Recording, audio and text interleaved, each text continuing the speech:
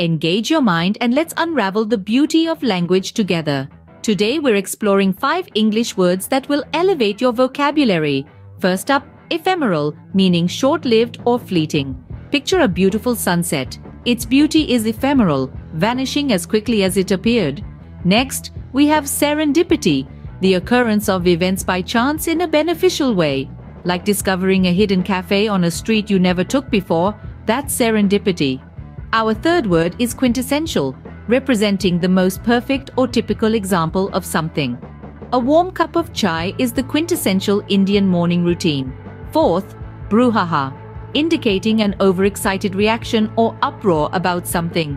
The latest cricket match caused quite a brouhaha. Lastly, mellifluous, meaning a sound that is sweet and smooth, pleasing to hear. The mellifluous notes of a flute can soothe any soul. Remember, language is a powerful tool.